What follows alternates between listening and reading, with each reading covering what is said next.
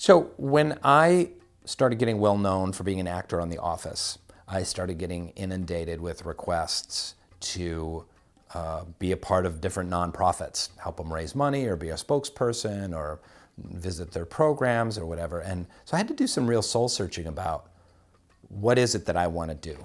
Now I'm a celebrity of sorts. I'm well known for being on a TV show. I have a little money. What do I want to support and how do I want to support it?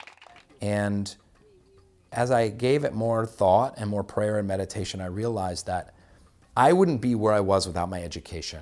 It was with teachers that brought me to where I am. I had very special teachers. I was so lucky to have teachers that opened my mind, believed in me, and empowered me to get ahead and to make it as an actor and as an artist. And I'm so lucky.